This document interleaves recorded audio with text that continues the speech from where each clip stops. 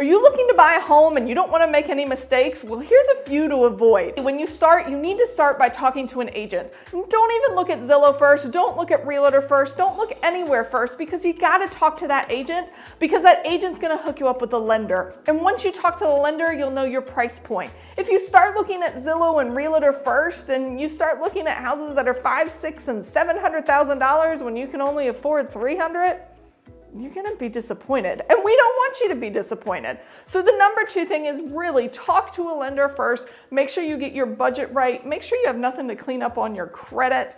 Once you get into the process, don't change jobs. And by that, we mean don't quit your W-2 job and go start yourself a business, because you're gonna have to wait at least 2 years before you buy a house. And we don't want that.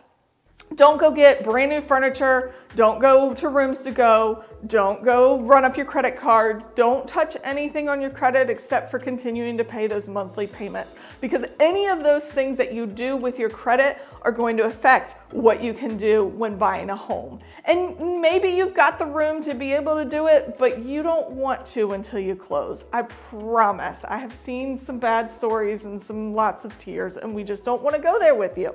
So those are the big things not to do when buying a home. The number 1 is talk to us realtors first, so we can get you to the right people, so that you know what you're doing and we can get those balls rolling for you so you don't make the mistakes.